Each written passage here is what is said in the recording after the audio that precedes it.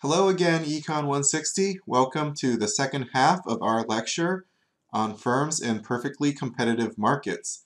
If you're just tuning in and you haven't seen the first half, I recommend that you turn off this video and watch the first half of the lecture, because what we're going to do here builds upon the stuff that we learned in the first video. In the first half of the lecture, we studied how individual firms make decisions in a perfectly competitive market. Today, we're going to study how the collective decisions of lots of individual firms translates to market-level outcomes. And we're also going to study what happens to the market in the long run as firms start to enter or exit the market. First, let's take a look at how a firm's individual decision-making gives rise to its individual short-run supply curve. On the left, I'm showing a firm's cost curves, and on the right, I want us to plot the firm's individual supply curve. Let's start with a price of 13. If the market price is 13, what quantity does this firm choose to produce? That's right, it will choose to produce 13. So we can mark that on the right-hand side graph here. And so at a price of $13, the firm will choose to produce 13 quantity. Okay, now let's go down to the price of 12. What quantity does the firm choose to produce? That's right, 12. So let's mark that point on the firm's supply curve. Now we can repeat this process for each price level. $11, $10, $9, $8. Okay, quick quiz. At a price of $8, what's happening to the firm? That's right, the firm is making short-run losses, right? Because the price is below the average total cost curve. But it's still choosing to continue to produce in the short run because the price is still above the average variable cost. All right, so let's keep going. $7, $6, $5, $4. All right, and so now we're at $3. What happens at $3? That's right, now the price is below the average variable cost curve, and so the firm no longer produces even in the short run. The quantity supplied by this firm goes down to 0. So the point on the individual supply curve is actually over here, $3 but 0 quantity. And it's going to be the same if the price is $2, quantity supplied will still be 0, and the same with $1, and the same with $0.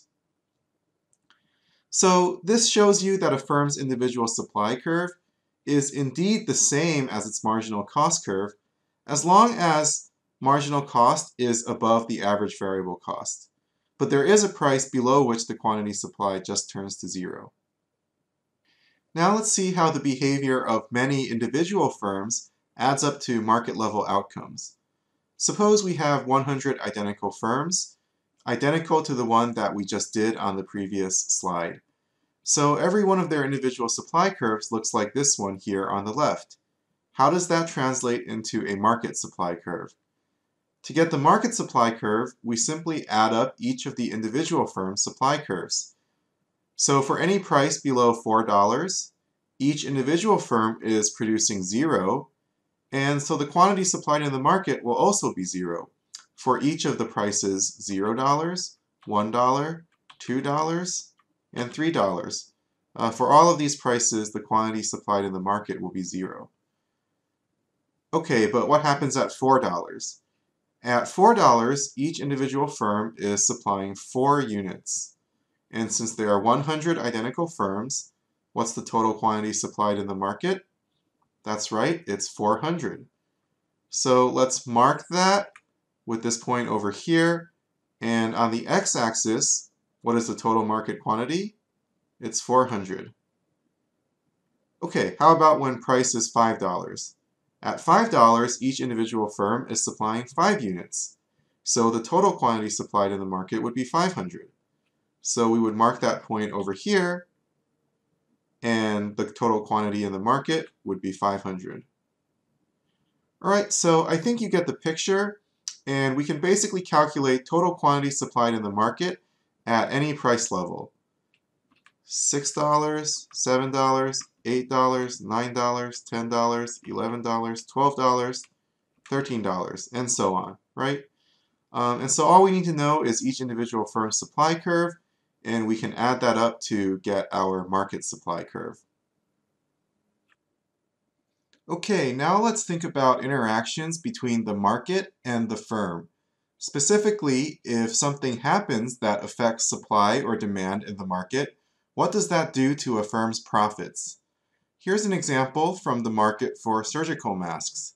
Supply and demand in the market for surgical masks is shown up here on the top right.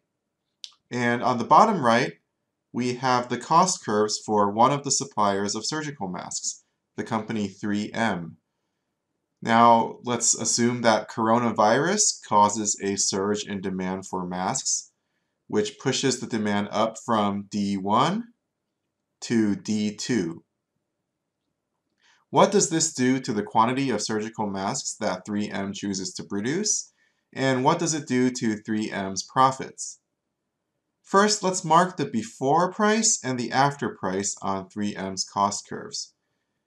Price before the coronavirus was $5. Price after the coronavirus was $7. And 3M is going to choose to produce where price equals marginal cost. So when the price was 5, 3M chose to produce 5 units. And since average total cost was also 5, the profit before coronavirus was 0. When price was 7, 3M chose to produce 7 units.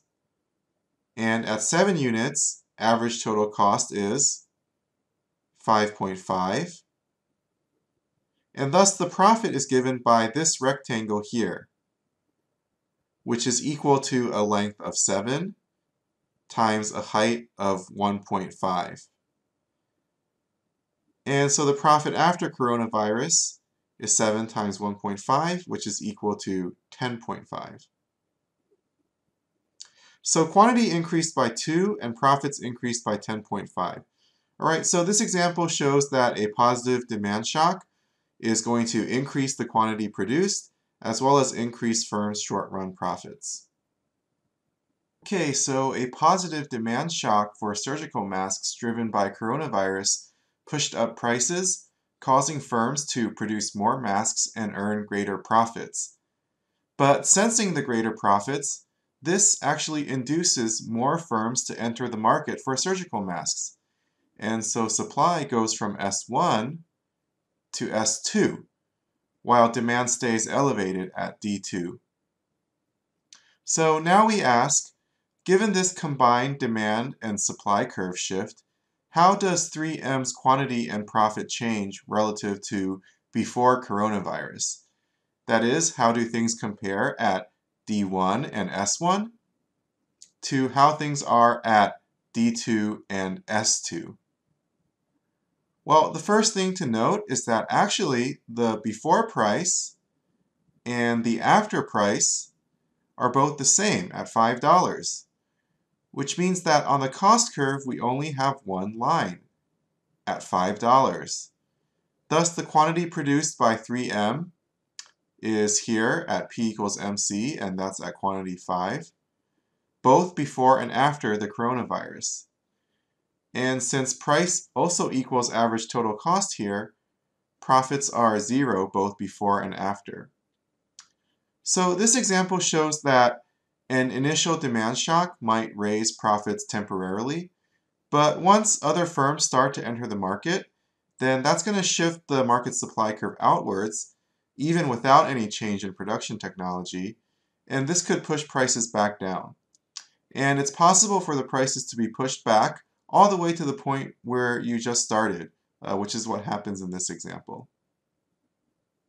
From the examples we've done so far, we saw how firms can make either positive or negative profits in the short run, depending on the current market price. But we also saw how temporary profits may be short-lived, because if something happens to increase profits in a market, then pretty soon other firms are going to want to enter that market. As more and more firms enter the market, the supply curve expands outwards, thus bringing price back down and bringing profits back down as well. On the other hand, if firms are making short-run losses, then they're going to want to exit. And as these firms exit, the number of firms is going to shrink, and the supply curve is going to shift inwards, which would push prices back up, and it'll help profits to recover for the firms that remain in the market. So this explains how long-run dynamics work in perfectly competitive markets. If there are short-run profits, then over the long run, firms are going to enter and compete those profits away. On the other hand, if there are short-run losses, then over the long run, some firms are going to exit, and for the firms that remain, profits are going to recover. All right, so we say that a market is in a long-run equilibrium if 1, quantity supplied equals quantity demanded. So that's what we've always had before. But another condition is 2, that there aren't any more firms that want to enter or any firms that want to exit. Okay, so in some ways, we mean that the number of firms in the market has stabilized. But since firms want to enter if profits are positive and they want to exit if profits are negative, then in the long run, we can expect firms to be making zero profits. All right? So does it make sense for firms to all be making zero profits in the long run? I mean, if firms didn't make profits, then why would anyone want to start a business? So the answer is that it actually does make sense if we're referring to economic profits, right? So we're not saying that accounting profits are going to be zero in the long-run equilibrium. So firms are making money, but what we're saying is that the accounting profits are going to be just enough to cover their opportunity costs, okay? So that the true economic profit is zero. All right, and so this has important implications for what we can forecast profits to be. If we can get some measure of opportunity cost in an industry, then if the industry is competitive, we should expect the accounting profits for each of the firms in the industry to be equal to or similar to the opportunity cost. Now I'm going to play an animation that illustrates how a market might transition from one long-run equilibrium to another. So we start with a market that's in long-run equilibrium. The supply curve and the demand curve intersect at the price where firms are making zero profits. That is where P, MC, and ATC all intersect. Now let's say there's a demand shock that pushes up demand. So demand goes up, and the equilibrium price goes up along with it. Now the firm is making positive short-run profits because P equals MC is above the average total cost curve. But since firms are making positive profits, that's going to cause other firms to enter the market. Gradually, the supply curve starts to shift outwards as the number of firms increases. And firms are going to keep entering until prices are pushed back down to the point where profits are exactly zero again. That is, to the point where P, MC, and ATC all intersect once more. So prices are back to where they were before, and firms are all making zero profits again, but things aren't entirely the same. So look here. In the new long-run equilibrium, we actually have more firms and more quantity being sold in the market, despite prices being the same as before. So the lesson here is that when there's a positive demand shock in a perfectly competitive market, the firms are going to first enjoy some short-run profits, but those profits won't last very long, and in the long run, those profits are going to disappear. However, the market is going to expand with a greater number of firms and a greater total quantity being transacted between buyers and sellers.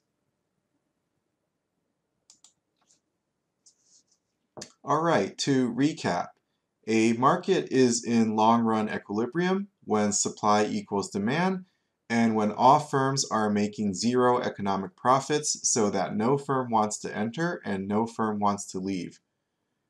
The market supply and demand diagram combined with the firm's cost curves will look like what we have here on the slides. One important point to note is that the long-run equilibrium price is going to be the price at which firms are producing at efficient scale, which, if you'll remember, means the quantity at which average total cost is being minimized. This is a good thing. It means that if we let perfectly competitive markets gravitate towards their long-run equilibrium, then over time, the firms are going to become maximally efficient, and society will be able to produce goods at the lowest possible cost per unit. Okay, so I know that was a lot to absorb. Let me close off the lecture by giving you some reasons for why all this stuff matters. How does understanding firm and market dynamics help us as citizens, or help us as businessmen, or in whatever field that we're going to work in the future? Well, first, if we understand that economic profits are zero in long-run equilibrium, then we know that accounting profit should equal opportunity cost. In the corporate world where money is what counts the most important opportunity cost is known as the opportunity cost of capital. That is the profit that investors could have made by investing in some other business or industry. So if the accounting profit exceeds the opportunity cost of capital for a particular business, and if the market is truly competitive, then those profits probably won't last long because new firms will enter and compete those profits away. Another way of saying this is that as an industry matures, profits become harder to come by. But there's also another important implication, which is that if we consistently observe a business with accounting profits that exceed its opportunity cost of capital, and it doesn't appear that other firms are coming in to compete those profits away, then that firm likely does not operate in a competitive market. So regulators benchmark the degree to which a market is competitive by how much its profits exceed the opportunity cost of capital.